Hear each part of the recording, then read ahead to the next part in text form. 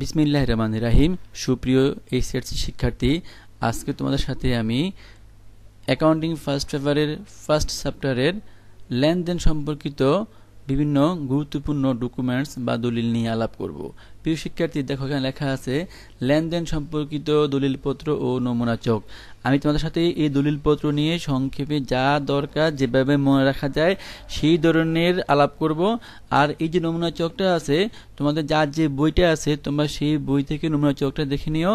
আর যাদের কাছে আমাদের অ্যাকাউন্টিং পাওয়ার বইটা আছে তোমরা অ্যাকাউন্টিং পাওয়ার বইটা থেকে দেখে নাও।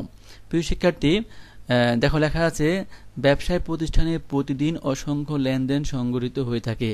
এই সকল লেনদেনের প্রমাণস্বরূপ বিভিন্ন দলিলপত্র থাকতে হয়। এই সকল দলিলপত্রকে প্রমাণপত্র বা বাউচার বলা হয়। একটি প্রতিষ্ঠানে যে সকল দলিলপত্র ব্যবহৃত হতে পারে তা নিম্নরূপ। এক নম্বর লেখা আছে চালান বা ইনভয়েস। চালানটা হলো এক কথায় বাকিতে পণ্য ক্রয় বিক্রয়ের ক্ষেত্রে বিক্রেতা ক্রেতাকে পণ্যের পরিপূর্ণ বিবরণ সহকারে যে দলিল দেয় সেটাই হলো চালান।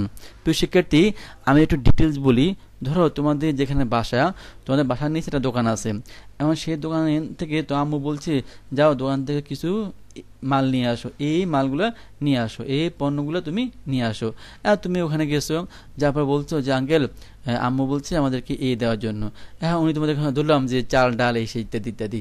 এখন তুমি যখন বলছো, উনি তোমাকে দিল, দেওয়ার সময় কাগজে লিখে দিছে চাল এত কেজি এত টাকা, ডাল এত কেজি এত টাকা, চিনি এত কেজি এত টাকা, ইত্যাদি ইত্যাদি। এরকম যে লিখে দিল, লিখে কি করছে উনি তোমাকে যেখানে লিখছে ওটা তোমার কার্বন কপি থাকে, তোমাকে একটা কপি উনি তোমাকে দিয়ে দিল। এই যে তোমাকে দিয়ে দিছে এটার নামে কি তোমার চালান। তুমি ক্রয় করছো পণ্যগুলা বাকিতে, তোমাকে কে দিছে? বিক্রেতা দিছে। তোমার অবজেক্টিভ আসতে পারে চালান কে কাকে দেয়? বিক্রেতা ক্রেতাকে চালান দেয়। তবে চালান কখন ব্যবহৃত হয়? বাকিতে ক্রয় বিক্রয়ের ক্ষেত্রে চালানটা ব্যবহৃত হয়। তাহলে আমরা বুঝতে পারলাম বাকিতে ক্রয় বিক্রয়ের ক্ষেত্রে বিক্রেতা ক্রেতাকে পণ্যের পরিপূর্ণ বিবরণ সহকারে যে দলিল দেয়, যে কাগজ দেয় সেটা কি চালান। 2 নম্বর আসো ক্যাশ মেমো ও বিল। প্রিয় শিক্ষার্থী, এই যে 1 নম্বর যে বললাম চালানটা কিসে হয়? বাকিতে হয়। যদি সেই জিনিসটাই নগদে হয় সেটা কি ক্যাশ মেমো ও বিল। অর্থাৎ তোমাদের ক্যাশ মেমোটা হলো নগদে পণ্য ক্রয় বিক্রয়ের ক্ষেত্রে বিক্রেতা ক্রেতাকে পণ্যের পরিপূর্ণ বিবরণ সহকারে যে দলিল বা কাগজ দেয় সেটা কি তোমার ক্যাশ মেমো ও বিল। অর্থাৎ এটা কিসে হতে হবে? নগদে হতে হবে। এটাই খেয়াল রাখতে হবে। 3 নম্বর আসো মানি রসিদ বা মানি রিসিপ্ট। প্রিয় শিক্ষার্থী, এটা হলো যে কারোর নিকট থেকে নগদ টাকা পাওয়া গেলে বা চেক পাওয়া গেলে তাকে যে প্রাপ্তি স্বীকারপত্র দেওয়া হয় সেটা কি মানি রসিদ বা মানি রিসিপ্ট। খেয়াল রাখতে হবে এখানে কিন্তু কোনো পণ্য থাকবে না। হ্যাঁ, তো সাধারণত এটা সেবার বিনিময়ে হয়। যেমন ধরো তোমরা যখন কলেজে ভর্তি হয়েছো, কলেজে ভর্তি হওয়ার পরে তোমাদেরকে যে ভর্তি ফি বেতন দেওয়া হয়েছে, তোমাদেরকে একটা বেতন বই দিছে। তোমাকে এই যে বেতন বইটা দিছে, তোমাকে কেন দিছে জিনিসটা? তুমি ওদের ওখানে ভর্তি হয়েছো, তুমি ভর্তি ফি দিছো, বেতন দিছো, তোমাকে তার একটা প্রমাণ হিসাবে একটা কাগজ দিছে, দলিল দিছে, বেতন বই দিছে, সেটা কি মানি রসিদ। অর্থাৎ কারোর নিকট থেকে নগদ টাকা পাওয়া গেলে বা চেক পাওয়া গেলে তাকে প্রাপ্তি স্বীকারপত্র যে কাগজ দেওয়া হয়, যে দলিল দেওয়া হয় সেটা হলো মানি রসিদ। অর্থাৎ তুমি কলেজে ভর্তি হয়েছো, ভর্তি হওয়ার সময় তোমাকে যে বেতন বই দিছে সেটা হলো মানি রসিদ। তুমি স্ট্যান্ডার্ড কমার্স এডুকেশনে ভর্তি হয়েছো, ভর্তি হওয়ার পরে তোমাকে ভর্তি যে তুমি ফি দিছো সেই ফি বাবদ তোমাকে যে কাগজ দেওয়া হয়েছে সেটা কি মানি রসিদ। প্রিয় শিক্ষার্থী, তারপরে আমরা আসি যে ভাউচার। ভাউচারটা হলো খুবই ইম্পর্টেন্ট। যে এক কথা হলো ভাউচার কথাটি অর্থ হলো সাক্ষ্য অথবা প্রমাণ হিসাবে কাজ করে এমন লিখিত প্রমাণপত্র। দেখো কারবারের মধ্যে প্রতিদিন অনেক ঘটনা ঘটে, ঠিক আছে? এখন ওই ঘটনাগুলোর মধ্যে তোমার লেনদেনগুলো সত্যতা যাচাই করার জন্য তুমি, অর্থাৎ তুমি যে ক্রয় করছো, বিক্রি করছো, বিভিন্ন খরচ করছো, হ্যাঁ, তুমি এই দিয়ে তোমার এই ধরনের যে লেনদেনগুলো হয়েছে তার জন্য যে লিখিত দলিল থাকে সেটাই হলো ভাউচার। ভাউচার হলো 3 প্রকার: debit voucher, credit voucher, journal voucher. প্রিয় শিক্ষার্থী, তোমাদের যার যে বইটা আছে দেখবে যে অনেক বইতে দেওয়া আছে 2 প্রকার, কিন্তু আমরা আজকে থেকে শিখব 3 প্রকার। কি কি? ডেবিট ভাউচার, ক্রেডিট ভাউচার এবং জার্নাল ভাউচার। ডেবিট ভাউচারটা হলো যে এই যে তোমার ভাউচারটা হলো 3 প্রকার। ডেবিট ভাউচার, ডেবিট ভাউচারটা হলো যে পণ্য ক্রয় এবং যত খরচ আছে সমস্ত খরচের জন্য যে ভাউচার ব্যবহৃত হয় সেটা হলো ডেবিট ভাউচার, পণ্য ক্রয় এবং সমস্ত খরচ। ক্রেডিট ভাউচারটা হলো পণ্য বিক্রয় এবং সমস্ত আয়ের জন্য যে ভাউচারটা হয় সেটা হলো ক্রেডিট ভাউচার। আমরা কি বুঝলাম? ডেবিট ভাউচারটা হলো পণ্য ক্রয় এবং সমস্ত খরচ, আর ক্রেডিট ভাউচারটা হলো পণ্য বিক্রয় এবং সমস্ত আয়ের জন্য। আর জার্নালটা হলো যে তোমার নগদ লেনদেন ছাড়া অন্যান্য লেনদেন, অর্থাৎ সকল অনগদ লেনদেন সমূহকে লিপিবদ্ধ করার জন্য যে ভাউচার ব্যবহৃত হয় সেটা হলো কি? Journal voucher. আমরা কি বুঝলাম? কোনগুলো আসবে? অনগদ লেনদেনগুলো আসবে, যেমন অবচয়, অবলোপন, অনাদায়ী পাওনা, অনাদায়ী পাওনা সঞ্চিতি ইত্যাদি। প্রিয় শিক্ষার্থী, এবার আমরা আসি খুবই ইম্পর্টেন্ট ডেবিট নোট বা দেনা চিঠা।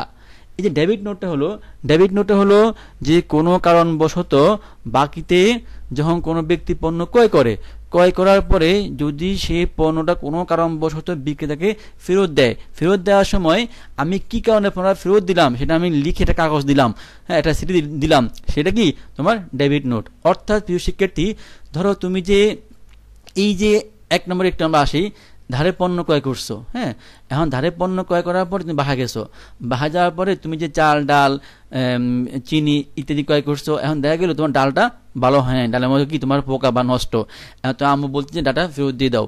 এখন তোমরা কি করছো? এই যে ডালটা নষ্ট হওয়ার কারণে কি করছো? ফেরত দিছো। ফেরত দেওয়ার সময় কি বলছো? আঙ্কেল আপনার ডালটা নষ্ট, আপনি এটা ফেরত নিয়ে নেন, হ্যাঁ, তোমার ফেরত দিয়ে দিছো। এটা কি? Debit note. এই যে ডেবিট নোটটা কে কাকে দেয়? ডেবিট নোটটা ক্রেতা বিক্রেতাকে দেয়, হ্যাঁ, খেয়াল রাখতে হবে। আর ডেবিট নোটের বোঝানো হয় যে বিক্রেতা হিসাবকেই ডেবিট করা হয়েছে। এবার আসো ক্রেডিট নোট। ক্রেডিট নোটটা হলো এটা সম্পূর্ণ ডেবিট নোটের সম্পূর্ণ বিপরীত। অর্থাৎ তোমাদের এখানে খেয়াল রাখতে হবে যে বিক্রিত পণ্য ক্রেতা কোনো কারণবশত যখন ফেরত দেওয়ার সময় বিক্রেতা ক্রেতাকে যে পত্র পাঠায় তাকে বলা হয় ক্রেডিট নোট। আর ক্রেডিট নোট দ্বারা বোঝানো হয় যে আপনার হিসাবকেই ক্রেডিট করা হয়েছে। প্রিয় শিক্ষার্থী, তারা আমরা বুঝলাম এই ডেবিট নোট এবং ক্রেডিট নোটটা হলো যে বাকিতে পণ্য ক্রয় বিক্রয়ের ক্ষেত্রে যখন কোনো কারণবশত যে ক্রেতা বিক্রেতাকে ফেরত দেয় সেটা হলো ডেবিট নোট।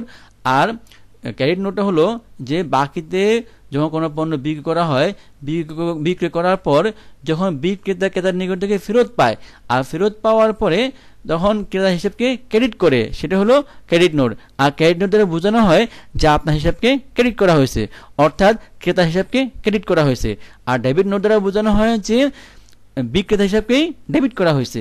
খেয়াল রাখতে হবে, ডেবিট নোট দ্বারা বোঝানো হয় বিক্রেতার হিসাবকে ডেবিট করা হয়েছে, আর ক্রেডিট নোট দ্বারা বোঝানো হয় ক্রেতা হিসাবকে ক্রেডিট করা হয়েছে। প্রিয় শিক্ষার্থী, তারপর আমরা আসি মূল্য সংযোজন কর বা ভ্যাট। খুবই ইম্পর্টেন্ট, বর্তমানে এটা খুব বেশি ব্যবহৃত হয়। মূল্য সংযোজন কর বা ভ্যাট, ভ্যালু অ্যাডেড ট্যাক্স। প্রিয় শিক্ষার্থী, এটা এক কথা হলো কোনো পণ্য ক্রয় করলে বা সেবা ভোগ করলে তার সঙ্গে অতিরিক্ত যে টাকা দেওয়া হয় সেটাই হলো ভ্যাট।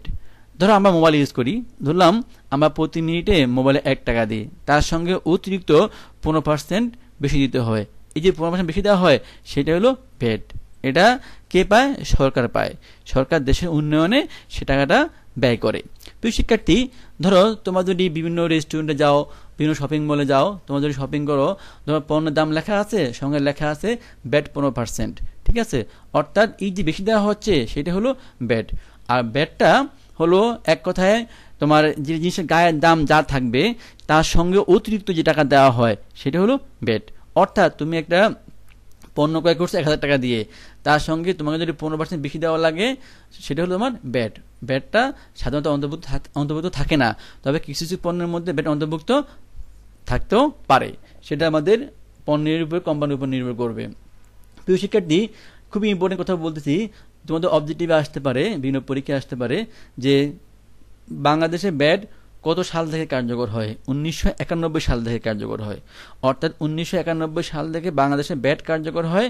1991 সালের জুলাই 1 থেকে 1991 সালের জুলাই 1 থেকে বাংলাদেশের ভ্যাটটা কার্যকর হয়। প্রিয় শিক্ষার্থী, সবাই ভালো থাকো। আল্লাহ হাফেজ, আজকে এ পর্যন্তই।